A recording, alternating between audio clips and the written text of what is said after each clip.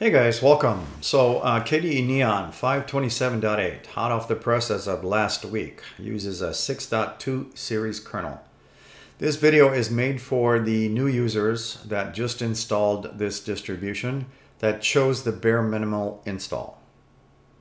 I will talk about things in here that if you are missing these icons, the documents, download, music, pictures, public, templates, and videos, you can certainly add those manually, but I'll show you a command that will blow all those in there in a console command.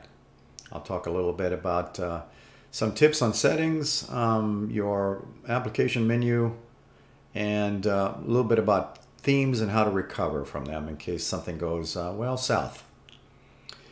In general, this is made for brand new users of KDE Neon. I'm going to approach it from the angle that maybe you are brand new to Linux and Plasma desktops also. I will say welcome, folks. So you can log into this platform two ways, in the X11 or the Wayland. And you can do that from the login screen. It will be toward the left-hand bottom side where you can click that. You can see what my hardware is. I am filming in 1920 by 1080, so you can adjust your YouTube player accordingly. And a lot of you folks may not realize this, but your YouTube players sometimes default to 460. That is a lot lower screen resolution than I'm filming in currently. 1920 by 1080.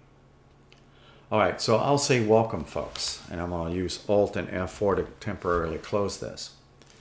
So I will talk about a little bit about troubleshooting toward the end too, in case you installed a theme and it didn't go gracefully, and you have no panel, and you're trying to think of how do I recover. One thing to remember always is KRunner is running in the background. So just in case you don't have a panel, you can always type in SCT for settings. And then you can do a default restore. And I would suggest when you get the dialog box, you pick both of them and hit apply. All right, I'll come back to this in a minute. So I'm going to first talk about if you're missing these folders. Again, perform this only if you're missing these, because that's what I chose, a bare minimal install, and it didn't add these at all. I had to manually put these in. But that's okay, I have one command for that instead of manually creating those. So just start typing KO and look for console. It's already highlighted for me because KRunner found it immediately. Hit enter. And then I'm going to actually punch up my history buffer. And again, I'm filming in 1920 by 1080. You can adjust your YouTube player. I can make some things large, but not everything. And I know you can see the first command there, sudo apt. That's what I'm using, simple screen. However, the command that I wanted to point out to you is this one. That xdg-user-dirs-update one-line command, no sudo, in your console command will should populate these folders if they are missing. If you have those, then ignore this part. I'm going to do Alt and F4. We have a couple things to think about. Workspace behavior, maybe single click versus double. That's how you change that. Maybe spell checkers. Spell check or put in spell. This is normally off. It looks like that. So click that and hit apply. All right, I'll come back a little bit with themes a little bit later. So let me first talk about the panel itself, or the application menu. This is the standard, what you get by default. Bobby's just a made-up name if you're curious. Right-click, show alternatives. Andromeda Launcher, first example. Again, Bobby's just a made-up name. I like to have fun once in a while. So this is what these icons look like.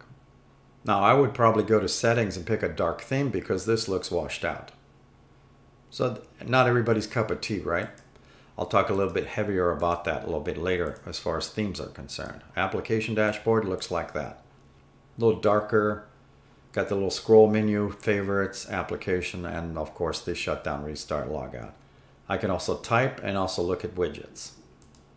Okay, I'm gonna hit escape. Right click, show alternatives. This is the mini one, application menu. It's a little smaller than the one I started with. And keep in mind, anytime you change themes or mouse cursors or pointers, you should always log out of your system and log back in, if not a restart. And sometimes these themes will change the timer on you. They will also change this setting sometimes. Workspace behavior. And another setting would be if you have icons on your desktop, they will also change this setting here. I currently have that set for jumbo, in other words, large. Okay, and then when you're adding themes, they sometimes add extra wallpaper. You'll see that in a minute when I get into themes. There's KDE Story, and these are called suite wallpapers. All right, so we can add icons and remove icons. Unpin. And I'm going to switch to the regular menu if you don't mind. So we're all sort of on the same page. And I added LibreOffice 7.6. Very nice, very nice. So to complement the Office suite, I also added Golden Dictionary. I find that one nice. It doesn't have a lot of, well, a lot of ads, junk that gets thrown in your face like the online dictionaries. And some of these also have pictures which you can copy into like LibreOffice Writer. But I'm going to use that icon for my guinea pig. So we can right click, we can add to desktop, add to the panel as a widget, not my favorite. Pin to taskbar, that's one of my favorites. Or I can also click and drag. So let's say you came in this menu from fresh. So you went and dragged the icon downstairs. You just let go of it. Now, why did it jump in front of that? Because that's an open program. I can't remove simple screen because I'm currently filming. However, I can move this around and rearrange the furniture a little bit. Okay, if I wanted to. I'm going to unpin that. So what are the other options? Well, I could right click and pin to the task manager, and that's the same thing. I could still rearrange the furniture and unpin. What if I chose the other option? I would make a panel widget out of it. Well, that one there puts it in the front, but when I click and try to drag it, it doesn't work that well. And when I right click, I have a different option than I have on this icon. All right, in this case, I'm going to do the enter mode. And I'm just going to get rid of it. All right, so I will go back upstairs. Sorry, did I not get rid of it? I did not, did I? So, sorry, I thought I had removed it. So, there, now it's gone. Okay. So the other options too, using the same icon, I can also right click and add stuff to the panel and the desktop. So two things are on the taskbar or panel, and then I can add to desktop also this way. And yes, I'm using jumbo icons. And then I can also drag this over here. And then I have two options. I have link, copy here, add as a widget. I'm going to choose widget just to let you see it. Wow, that's a big difference. Right click, configure wallpaper, icons. It's set for jumbo currently. So if I set it for dinky, you'll get the idea here in a second. Now that's dinky, a little bit smaller than that actually. So anyways, I'm going to go back, configure wallpaper thing, icons, and drag this to jumbo and do that. All right, so one thing that I'm going to point out to you is the workspace behavior, not yours, is set for double click. That would be double click in my file manager, which I'll get to a little bit later. And this icon will require me to double click. So I'm going to click out for a second, and when I do a single, it doesn't activate it. This one does though when I click on it, because it's a widget. Okay. Again, 7.6 if you're curious. So how do I treat this differences? What if I wanted to enlarge that puppy? Well, right click, enter mode. This is a widget. You need to pull the little guy on the side. Then you can grab a hold of it and whatever mouse pointer that you're using, maybe it's the black one, and then drag that around. And then once you get that done, then you can close that. I know this is way too big for most people. Right clicking on that icon, you can see I have a different property than if I right click on this icon. Move to trash. Right click, remove icon, and close. So again, what is your choices when you put stuff on your desktop? I would probably think about it and use the add desktop instead of dragging that icon there and making that a widget. But again, I can also do it this way and chose the link here. Now I can move this around. Okay, so there's another option for you. I'll right click and remove it. So again, I can drag this all day long to here. I'll put Chromium downstairs. Okay, again, this is one of those that I can unpin and also rearrange the furniture. All right, file manager time. A couple of tips in here you may have seen may or may not seen my videos. So I have a couple of different ways to resize a box or a window. I can double click anywhere on this line, providing my mouse cursor pointer tip is underneath that line. In other words, when the tip is there, I'm pretty much resizing the box. But when my pointer is a little underneath there, I can double click. I can also click and pull, and then click and hold and push it up. I can pull it down, and I can click and hold, or I can, I didn't mean to click in that field, but anyways, click and hold to move it around. And you can certainly do it the old-fashioned way. Okay, zooming icons, or holding down the control key, scrolling forward. And if you're scrolling back and it doesn't work, release the control key, click in here, click the control key once and try it. If it doesn't work, click it again and hold your control key. This does come in handy for resizing icons on the fly. And it certainly comes in handy for looking at thumbnails like this. And then once you get it to the size you want, you let go of the control key and they remain in this size. Then you can scroll normally. Right click, set anything as wallpaper pretty much. A couple of more tips for you using documents. I'm going to make this bigger for you. These two files are identical. So some of you folks that are more experienced with Linux probably understand you can create text files using no extensions. This is a text file. The thing I like about Kate, and I'm going to go jumbo here, is Kate the text editor, which does come installed with this distribution. I'll pull it down now. Is I can resize the text without changing the font by viewing. So I'm going to hold the control key and scroll backwards to Dinky. I can't read that, right? Even if I go jumbo here, I still can't read it. So I'm going to hold the control key and scroll forward to jumbo. So that's a little bit better, right? I'm going to close the file. Normally, if you make changes, it complains. But you can see I'm not changing the font. That's why it allows me to close. This is the same file, by the way. I'll resize stuff on the fly. Holding down the control key while scrolling. All right. I can also use a couple of different things for closing, like Control Q. So yeah, a lot of things with that control key. And X in the corner. The other one is Alt and F4. If you're using maybe a laptop, it may be Function Alt F4. And then if you're using a laptop, you may want to try it if you've got a touchpad. Hold the control key and using 2 fingers and push your fingers up and down on that touchpad. It may do this. It may not. You can always do this the old-fashioned way.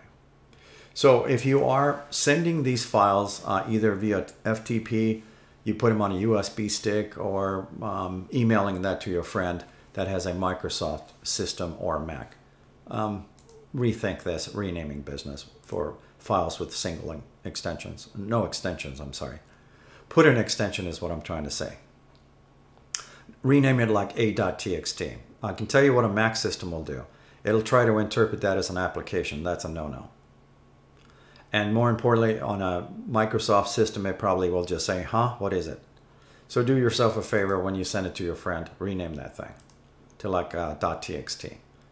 All right, couple of tips in using PDFs, okay? I will go full screen. So again, you can just double tap on that too if you want to do it that way. But in either case, this is a printer, obviously. So you can do the click the zoom thing over here. You can also use the same method, hold down your control key, and I'm using my USB-based computer mouse scroll wheel to resize on the fly. This will go to 10,000%, which is ridiculous, and all the way down to 12 and somewhere in between. So if I got it down to this size, I'm going to click in here once to let it refocus. So let's say I wanted to look at this area here a little bit closer. I hold down my control key and scroll forward on my computer mouse, and then I let go of the control key and I can scroll normally. I can use the arrow keys, or I can use page up and down. I can also grab a hold of this with my mouse if it does have some room down here, but more importantly, I can see what that is. Holding down the control key, scrolling back, letting go of the control key, and I can either pull it up or I can use page up and down, or I can scroll. Lots of different ways of doing things, folks. I'm going to close that. The home folder also contains hidden files and folders. So anytime you install themes, it sometimes makes changes to icon sets and everything else, and sometimes these buttons. So I'm going to come back to this in a second. So we can show alternatives by changing the way that we view this menu, right? By right-clicking and show alternatives. There's, in this case, 4. I'm going to hit cancel, and then I'll switch to the regular one. So that's what you normally look like. Not you, the menu part. Application, switch. That's more of a condensed version. And some of your themes will make changes to these icons and sometimes the timer. And each time you change themes, you should always log in and out of your system, if not a restart. Even including mouse pointers, it should be at least a bare minimum of login, logout. All right, so I'm going to switch this back to show alternative standard menu. All right, so we are dealing with maybe themes. You went into Get Global, you added some extra themes, and a lot of people never pay attention to that blue line. In other words, the bottom line is nothing is perfect. All right, if you do the install on any theme, however you found it, wait till it finishes the install. Sometimes it'll ask you for a password also, a couple of times. Wait until it says installed and use, then close the box. With that said, a lot of these themes also install wallpapers and sometimes mouse cursors and icon sets. This Suite theme actually installed another one. I only installed this one, and then it installed this one too. KDE Story also installed another wallpaper. So the cursor themes are in here, and the reason I brought up the file manager because I'm going to show you where the location of these are. So the radioactive I normally install using my file manager, but today I decided to use Get New Cursors just to have a little fun. And again, I normally install mouse cursors using only the file manager, but I need to pick it in here. That's okay though. So that one has a trash can. This one has a trash can. It came with the Suite theme that I installed. The Breeze and the Breeze Lite have a gray trash can. That means they're not able to be uninstalled by me as the current user, because I don't have the rights to remove this. Because these are installed in USR share icons, which is protected by root permissions. So far, so good. All right, icon set, candy icons. So as we add global themes, we start using them and we have different options. And sometimes we turn things on and some things, well, they go kind of south on you and you don't know how to recover. Well, first let me talk about the recovery part.